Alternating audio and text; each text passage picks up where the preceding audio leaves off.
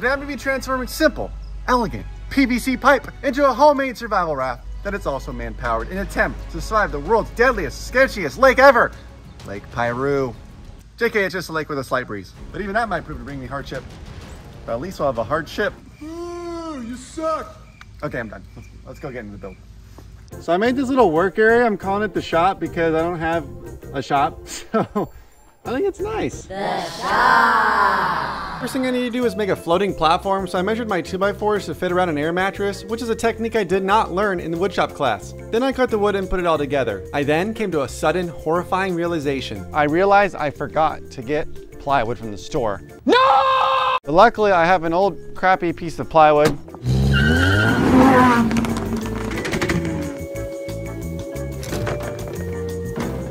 I then took a saw to the plywood, attached it to the 2x4 frame, and boom!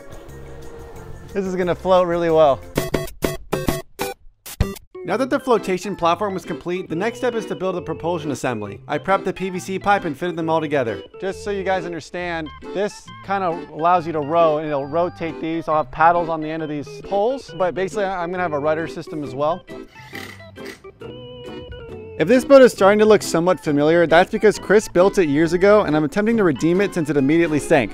Oh, and I'm also gonna make it look a lot better. Let me show you how. So one thing that will make this look real is you wanna kind of scratch it up because real bamboo has little cracks and stuff in it.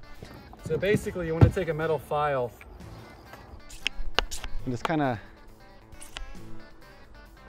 scrape it a little bit. So when I start coloring it, you're really gonna see these lines stand out pretty well. So the next thing we're gonna do on bamboo, there's like little rings every like foot or so that go around it, and it kind of bows out a little bit.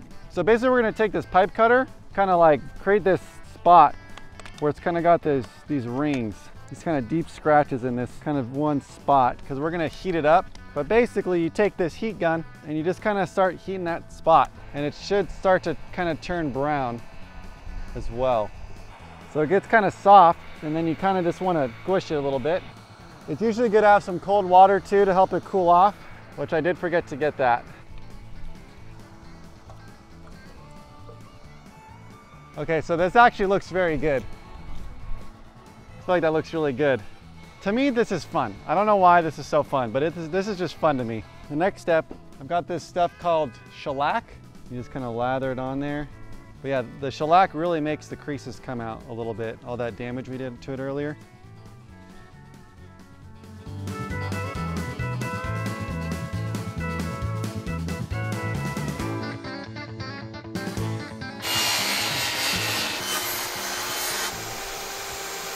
So I've been making bamboo for the last 3 days. But I would say it looks pretty dang good. If someone was like, hey dude, is that bamboo? I'm like, yeah dude, yeah. And they'd be like, oh sick, it is bamboo. I actually really like this technique, it's super sweet. Right Cedric, you like the bamboo? And he likes the bamboo too. So now that I'm finally done making all this stinking bamboo, I can finally assemble everything onto the raft, and then it'll be complete. I am very thankful for that, but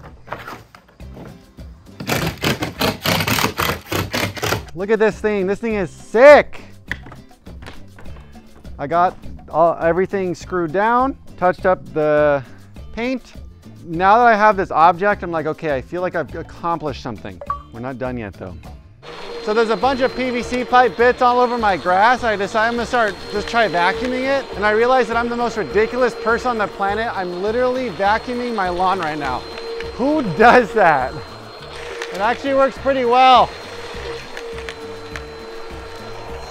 Okay, so I added these little attachment bracket things to the sides. This is where like my steering and my powertrain assembly are all gonna be attaching to. I don't know if powertrain's the right word. The last thing to do is just to build it out, and then we'll set it on the mattress and it's good to go. So let's get this thing assembled. See that? That's how this thing's gonna work, baby.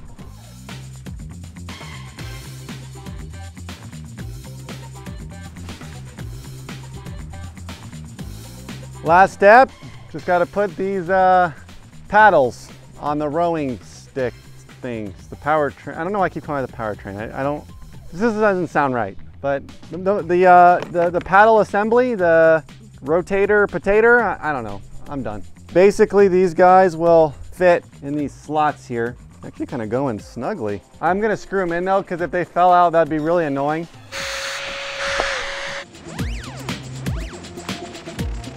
I feel like Moses with the staff, but guys, it is the moment we've all been waiting for. We're about to find out if this thing works. So, oh my gosh. Yes, it works. Let's see about this. Yes, dude, this totally works. This literally works so well. Okay, I gotta get the rudder on though. So if I drop this, it's gonna be a problem. Essentially, this goes in here, goes up like that, and then I take this, put this on. Okay, take our screw. Guys, this is my only screw. If I drop this screw, that's gonna suck. Why did I only bring one screw? This is so bad. Okay, please don't fall in. Yes, go. Go. Yes. Now I can turn this and hope it works. Oh gosh. All right. I want to turn this way. Dude, it literally is, it's working. Wait, is it working? Yeah, I'm turning right now. So it's very slow. So it does work, but it's very slow, which is, I guess, kind of expected. We don't have another boat to get me. It's like turning a giant semi-truck or like a giant ocean liner. It's a raft. I don't know why it feels like this. It is turning though. I mean, we've almost turned 90 or 180 degrees. Get some POV action. Oh yeah.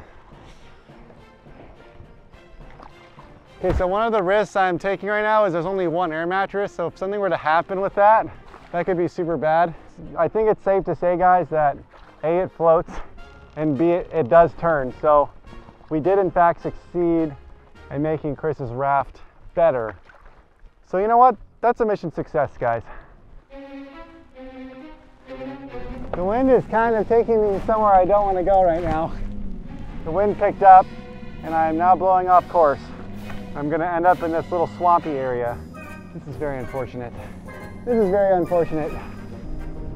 Oh no, I'm about to hit some bushes. Please don't pop my raft. Hope that didn't pop my raft. I guess we're gonna find out. Dude, this is literally taking me in the worst possible direction. No, freaking bushes. Dude, this is so bad.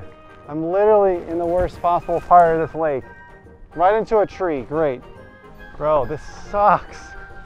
I'm stuck. I'm literally stuck right now. The wind is pushing me against this tree and I'm like stuck. Yeah, so the wind picked up and took me to a place that I don't want to go. And we have the drone pilot just sitting there watching me, just not doing anything to help. Just probably laughing at me right now. It's too windy. Well, my goal was to make it back to shore without getting wet, but unfortunately, seems like this isn't going to be the case. Can't get unstuck from the spot, so looks like I'm going to have to jump. Okay, jumping in 3, 2, 1, here we go.